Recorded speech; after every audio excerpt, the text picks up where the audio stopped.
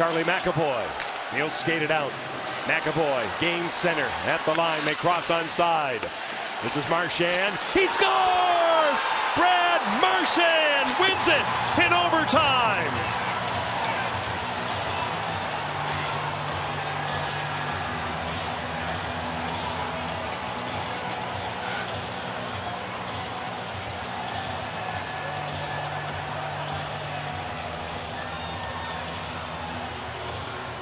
He does it again. Brad Marchand in the early stages of overtime, and the Bruins lead this series 2-1. You know, it started with a defensive play by Bergeron in his own zone. Strong in his own end, behind his own net to just fight for it. Look at Bergeron. Sees it, reverses it. Now they can come out with McAvoy's got all that space, and all he does is just dump it off and go for a change. And this is just a surprise shot by Marchand. He let it go quickly.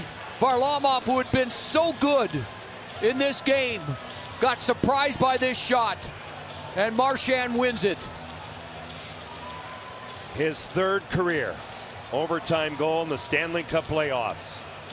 One more time from a tough angle, and he finds a way to beat Semyon Varlamov. Brad Marchand on the spot, the reaction at the bench. The Bruins win the swing game of this series. The Islanders fought hard. They tied it late.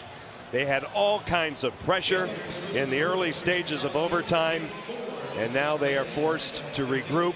Game 4 is here on Saturday night.